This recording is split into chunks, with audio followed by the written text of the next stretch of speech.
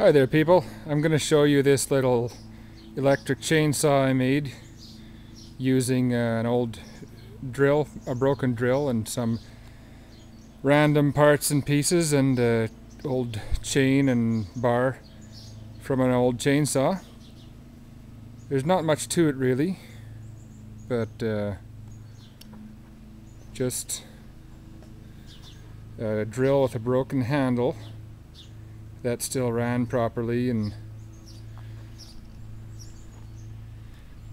handle from a motorcycle and brake handle,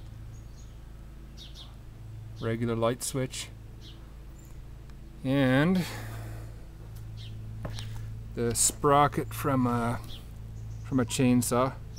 I cut the bell part off of the centrifugal clutch part of it and just kept the sprocket, welded it onto the old drill motor after I took the chuck off the motor. And yeah, it's pretty straightforward. It has no oiler on it, so you have to keep a spray can or a squirt can handy to spray the bar with oil every now and then.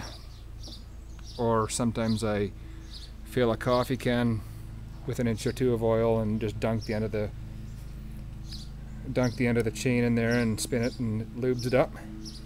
You may wonder why the switch for turning on the motor is so complicated, but that's because I used to have another drill in there, and the handle from that drill came up here, and this push rod actually pushed the trigger on the drill, but that other drill motor gave out, the gears stripped out, so I had to put this other motor in there. And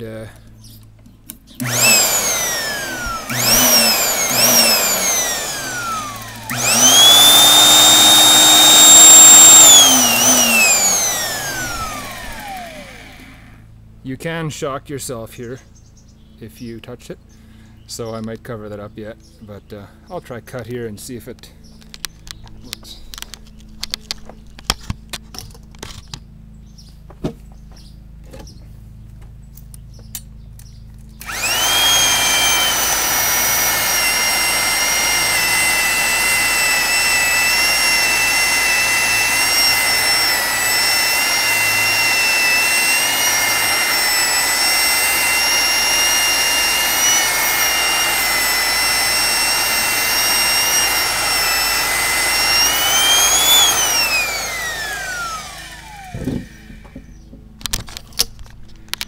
It's not the speediest saw you've ever seen, but it works. Ideally you'd want a faster motor, because what happens here is this turns a little bit too slow, and then the teeth kind of fill up with wood. You can see it's doing it down there, and then it doesn't cut very fast anymore. A faster chainsaw or one with a gas motor will kind of spin fast enough to sling that wood out of there, but it works.